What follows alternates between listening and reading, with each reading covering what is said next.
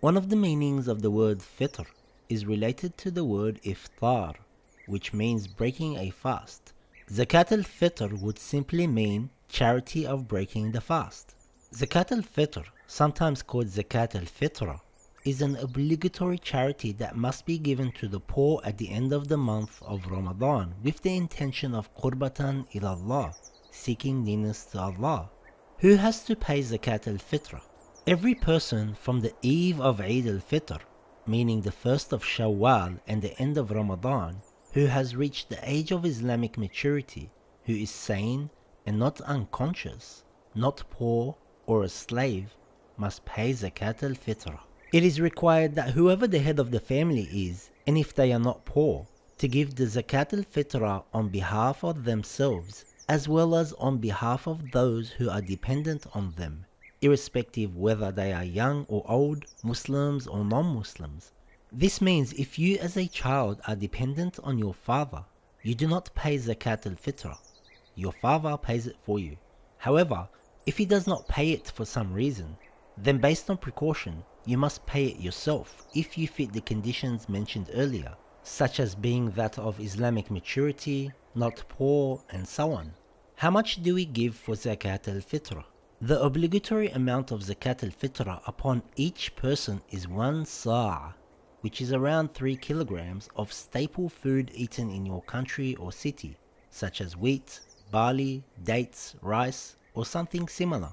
A person is allowed to pay the equivalent of 3 kilograms of common food in money. Some scholars have said, if you decide to give the equivalent in money, you must specify it in your intention what food you are giving. For example, you first work out the value of the item you want to pay on. Let's say it is rice. If 1 kilo of average rice is $3, you must pay $9 for 3 kilos of rice with the intention of rice. Let's say it is dates.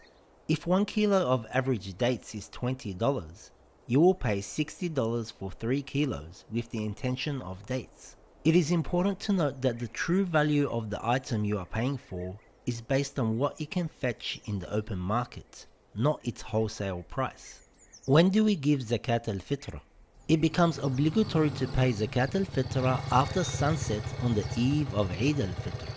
This means when the new moon has been established for the first of Shawwal, one should pay the Zakat al Fitr that night or set it aside.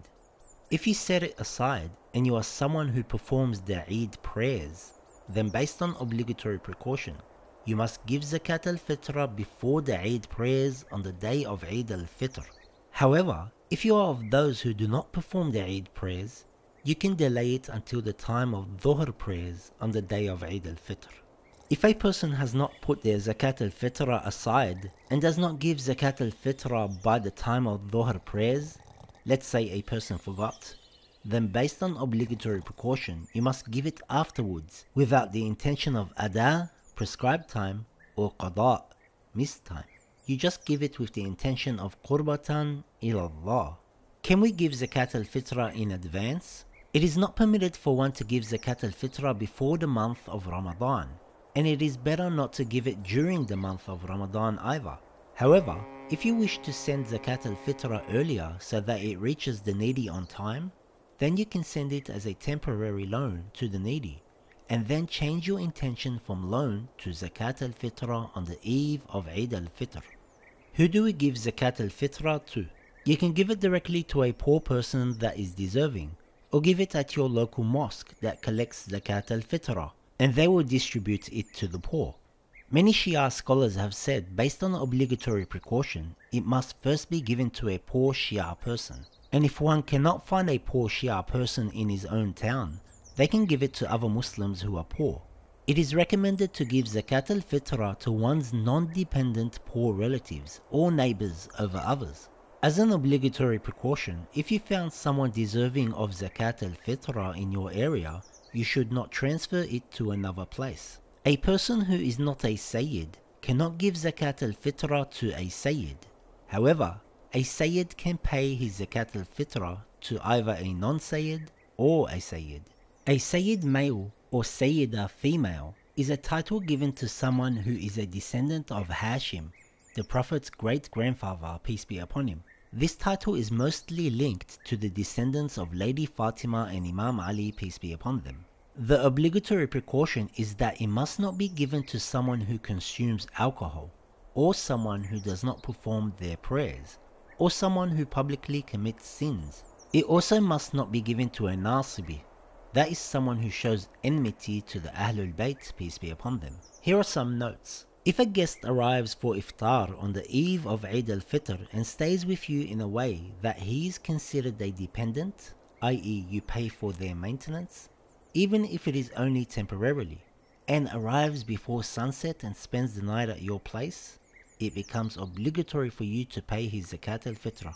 And if the guest arrives after sunset, it is an obligatory precaution to pay his Zakat al Fitr. However, if a person is invited for iftar on the eve of Eid al Fitr and is not considered your dependent, you are not responsible to pay their Zakat al Fitr. Zakat al Fitr is one of the obligatory acts of worship, so when doing it, the person must have the intention of seeking nearness to Allah for it to be correct.